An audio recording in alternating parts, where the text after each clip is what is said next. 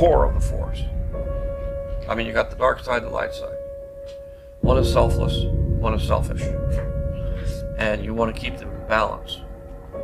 What happens when you go to the dark side is it goes out of balance and you get really selfish and you forget about everybody. And you ultimately lead yourself, because when you get selfish, you get stuff, or you want stuff.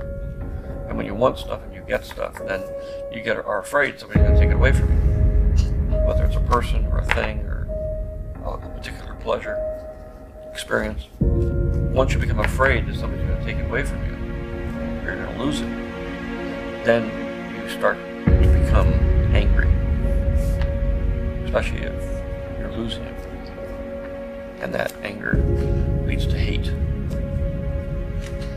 And hate leads to suffering. Mostly on the part of the person who's selfish, because you spend all your time being afraid of losing everything you've got.